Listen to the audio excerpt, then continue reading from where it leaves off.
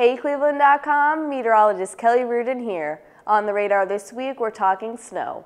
More specifically, how it can fall in above freezing temperatures.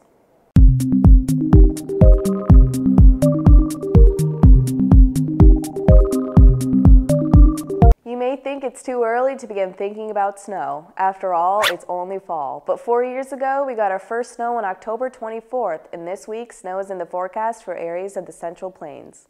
So with temperatures finally cooling down, it's only a matter of time before we welcome snow back to Northeast Ohio. Interestingly enough, we won't exactly have to wait for sub-freezing temperatures for that to happen. Here's how.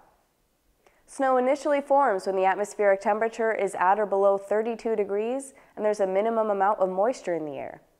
Even if the temperature at the ground is above freezing, that snow can still fall and reach the surface. The conditions have to be just right. As the snowflake falls into a warmer layer closer to the surface, it will begin to melt. Melting leads to something called evaporative cooling, which is the cooling effect you feel when water evaporates off your skin after a shower or a dip in the pool.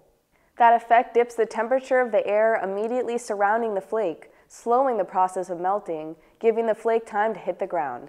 There's a limit to the warmth though. The general rule is if the ground temperature is over 41 degrees, snow will not accumulate.